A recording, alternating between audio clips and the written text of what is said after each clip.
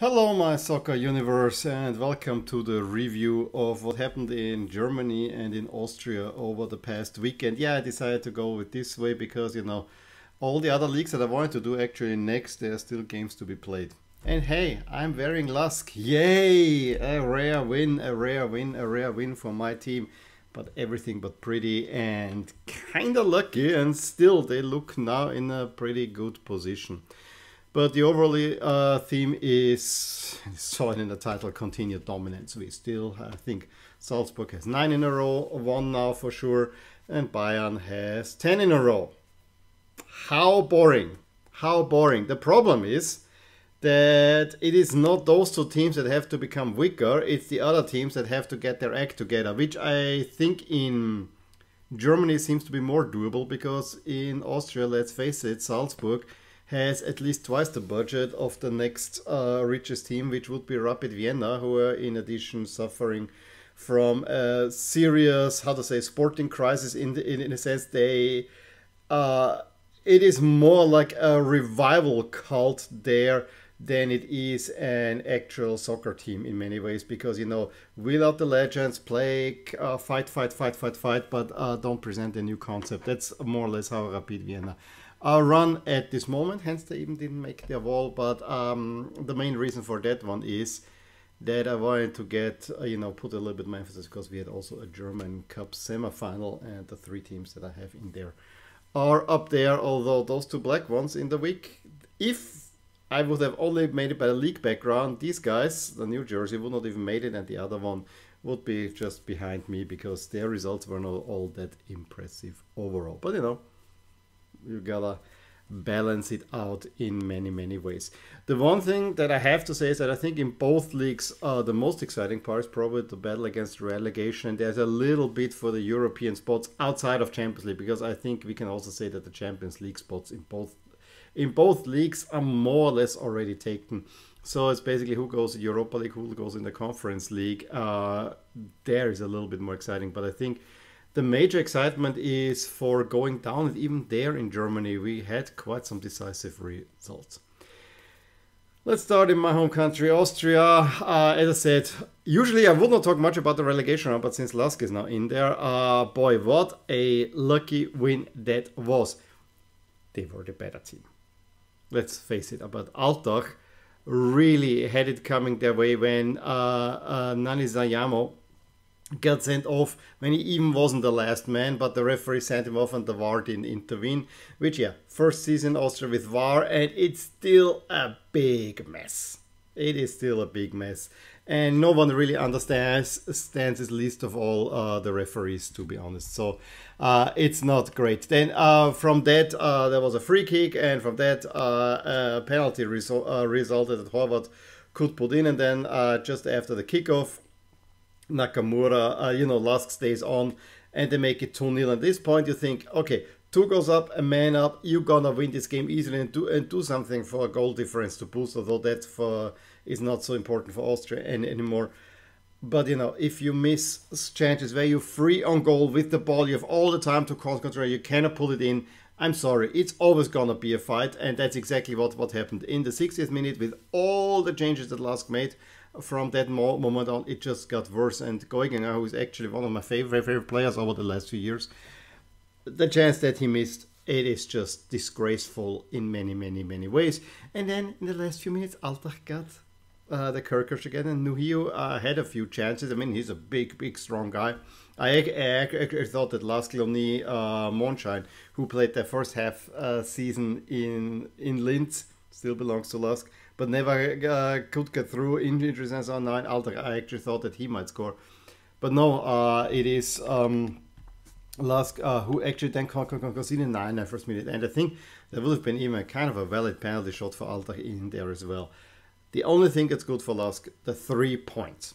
And that with Reed losing and Reed just firing their coach because they are suddenly afraid of, although they were in second place in the table, but it's very tight, as we'll see. They changed the coach and it didn't go better because Tirol wins late, and Admira, who just went into first place, hardback losing, so everything went for Lask.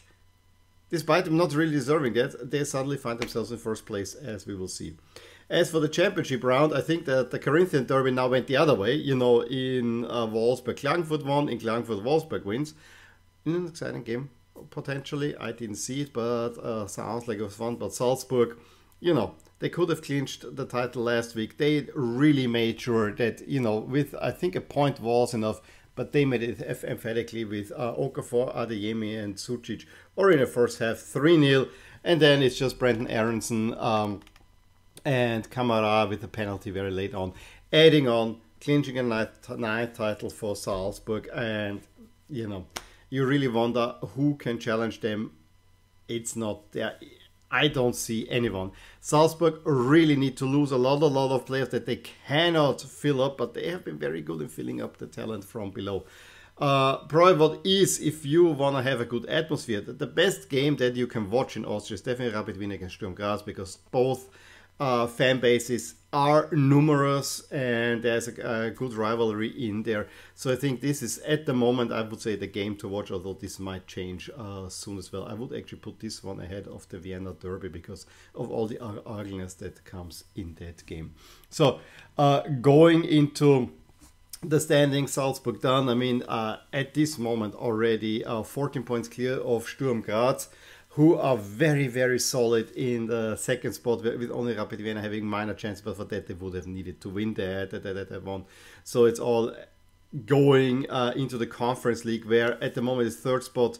If Salzburg wins the cup final, more on that in the sec, third spot gets you in the Europa League, and then the fourth spot will get you in the Conference League. Fifth spot, you'll go into playoff, and then 7 and 8 also. Only the sixth place team cannot go to Europe, go figure, in any way. So yeah.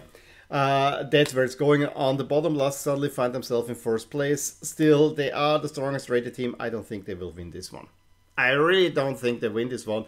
And if you look at down, I mean, Altach now looks down and out, but a turnaround is very, very quickly. Hartberg, Ried, Admira, I think everyone can in there, and I even think that Lask is not out of the doldrums here. Really, if they continue playing that badly, I think this could actually result in a rude awakening. Now, upcoming games, Lask has to play at Tirol, so 2v1. First game was 6-0 Lask. I'm sure they're gonna lose this one. You see how positive I am. And, you know, in the Austrian Bundesliga, I think Wolfsberger AC or Wolfsburg against Austria Wien, that's probably the one to look forward to. Those are played midweek, because on the weekend, it's all about the Austrian Cup final between Ried and Salzburg. I will take the over on any betting. Just my gut feeling, because Ried is a little bit in disarray. Although they had a pretty good season. They almost made it into the top 6. And ever since then, some things falling apart. They even beat the derby. So yeah, Austrian League, as I said, down is still kind of exciting. Speaking of cup, let's move on to the German Cup, where we have a cup final that ahead of the season no one would have expected, between Freiburg and Leipzig, which at the moment are, I think, the 4th and the 5th in the table. So actually it's a pretty good cup final, and both teams have been playing each other kind of tightly, although the favorite has to be Leipzig. The games themselves were rather different. I mean, the first one, Freiburg went to Hamburg, and you know, Hamburg again will not make it into the Bundesliga most likely, which is really a shame, because they are one of the biggest teams in Germany. But at the moment, they're only in 4th or in 5th place, and it is actually, before we go back to the cover, it's probably worth it. Werder Bremen got a big win at Schalke, so they are now in 1st place, and Schalke is also very much set, have their eyes on finishing in the top 2, which would earn promotion to the 2 teams that have been relegated without promotion last season. In a way, it's good to see those 2 giants back, and also with Schalke, I finally can get a blue jersey out there where I don't feel bad. And then it's between Darmstadt, St. Pauli and Hamburg. It remains to be seen. They have to go through relegation, where we also will see who they might play, but it's not very certain. However, Freiburg went to Hamburg, and yeah, within the first half, the game was done. I mean, within 17 minutes with Petersen heading in Höfler, huge crowd in Hamburg. That's why it's so sad to see them again not managing to come up. But Freiburg really won this one very early on and could cruise then into the first ever cup final. The goal for Hamburg came late in the 88th minute. Union against Leipzig was a whole lot more even, with Geraldo Becker even giving Union Berlin a half-time lead, and they had Leipzig well under control. However, as Andre Silva penalty and then a very late header through Forsberg turned the game around. The massive crowd of Union fans that even did not for the first few minutes chant because of as a protest against Leipzig. It was just a side to ball. I'm more and more growing fond of this Union fan base because they are they are a very unified block right there. And yeah, they are a small team that are really pulling the weight. Unfortunately, I was really waiting for overtime there then with the hope that Union will do it, but it is Leipzig playing Freiburg. Leipzig have already played 2 cup finals, losing one to Bayern and losing one to Dortmund. So let's see if they can win it against Freiburg. I would so much love it if Freiburg could finally win a title. As for the weekend, it started out with a bang with Wolfsburg 5-0 over Mainz. That was a big one. Frankfurt against Hoffenheim. The first half was the Ndicka half, who scored an own goal and then got the equalizer.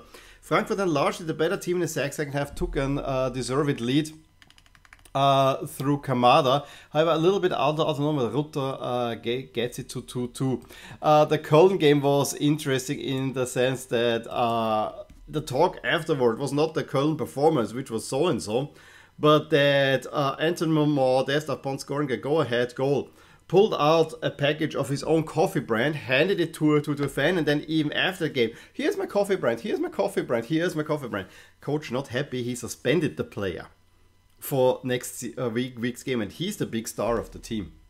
No doubt about it, but the team actually played well. Bielefeld really in a funk and also got rid of their coach this week. Another team in funk is actually Borussia Mönchengladbach. However, they had a quick 2-0 lead in the third minute, a penalty through Benzobaini and then Embolo in the 13th, and they thought there's a big upset there because Freiburg clearly was tired. However, in the second half, Freiburg turned the game around. Vincenzo Grifo with the penalty, Günther and Philipp Lienert has it in the 80th. I thought famous win for Freiburg. No, Stindl in stoppage time. 3-3. Leverkusen sends down Greuther Fürth, so that is also settled. Greuther Fürth took a lead, but then Leverkusen just too good. Although I have to say there were 2 goals in there that Fürth shot themselves. I mean, the equalizer, the ball came off the opponent and Schick then, who was clearly offside otherwise, pulled it in, and the 2-1 through Serdar Azmoun was all down to the defense and the goalie not being adjusted to each other. And then with another Leipzig against Union. Very often cup games come in twos. And this time, in a way, a very similar game, but the outcome was completely different. This time it was Yusuf Paulsen. I mean, the first half was largely a little bit better Union, but very tight. Clearly there was a cup fight being played. Leipzig, with the first shot and goal, take the lead. However, Union have the second gear and actually manage an equalizer. Once Michel comes on, I mean, it was within a few seconds after he scores the equalizer in the 86th minute, in the 89th, with a brilliant assist. The attack comes on our side, he backheels it into Behrens, who then scores the winner, and Union Berlin pull up the upset against Leipzig, and that was a big one. Actually also a setback for Leipzig, where the good news for them is that Freiburg didn't win. So they still kind of are ahead in the Champions League race. And I'm talking so much about this because Bayern against Dortmund, you almost can guess how this will go. I mean, 50 minutes Gnabry, then another goal disallowed by Gnabry, Lewandowski makes it 2-0, game done and dusted. Yes, Dortmund can pull one back, but at that moment I lost interest and I was watching other games. It finishes 3-1. Bayern clinched the title, big celebrations, blah, blah, blah. As I said in the opener, it is not Bayern's to get weaker. It is that the other teams, and especially Dortmund, have to get their act together. Also Leipzig, hold on to your players, make a project, maybe something like Klopp did it, who broke the dominance of Bayern. But you need to have a unified vision, especially for Dortmund. Give the coach players that will help the coach play his style, not these old players that are just out of sorts. My opinion there. Two big results on the bottom. Augsburg winning 2-0 in Bochum, which more or less relieves them of most of relegation trouble. And also Hertha wins the second game, their second final in a row, 2-0 over Stuttgart. Meaning that at this very moment, it is Hertha out of the relegation zone with a cushion. 4 points ahead of Stuttgart. So it's basically between Stuttgart and Bielefeld at the moment who will go down and who will go into relegation. And you thought that Stuttgart was safe. We thought at 2 months ago that Bielefeld might be safe, and then they went on a real tailspin there. So rather decisive. I said Fürth is already down and Bielefeld look down. Stuttgart probably has to go to relegation, and then we say it's Darmstadt, St. Pauli or Hamburg to go in. So yeah, it doesn't look good for Stuttgart after they had such a great season last time around. As for the European spots, as I said, Leipzig, Freiburg, it's 2 points. Kind of, it looks tightish, but I honestly think that Leipzig and Leverkusen will go in there. And then let's see if Union, Köln, Hoffenheim have already a little bit of a distance there, but 3 points, this can be made up. Who goes into the Europa League, who goes in the Conference League. I think Frankfurt, this is a tall order, so kind of all decided, as I always say. If we look for the next round, I think the big one in a way is Leverkusen against Frankfurt, just by name, but not really, because that's a game that Leverkusen have been dominating overall. Leipzig against Gladbach. So it's all about this fight for the Champions League spot. Hoffenheim, Freiburg. That might be actually, it's not only kind of a local derby, but that really could have some huge implications going forward. As for down, Hertha with their third final, Bielefeld, if they win that one, Stuttgart have to play Wolfsburg. Also not an easy game, so you see already where this is going. In any case, let me know what you thought about what the happenings in the two Bundesligas. Give me a thumbs up if you enjoyed this video, subscribe to my channel if you want to see more videos like these, and I will talk to you soon. Bye! Hey there, I really hope you enjoyed this video, and if you did, here are some videos and playlists that you might actually enjoy too. Also, please consider subscribing to my channel and also hit the little bell icon so that you get notified whenever something happens in my soccer universe. And with that, have a wonderful day!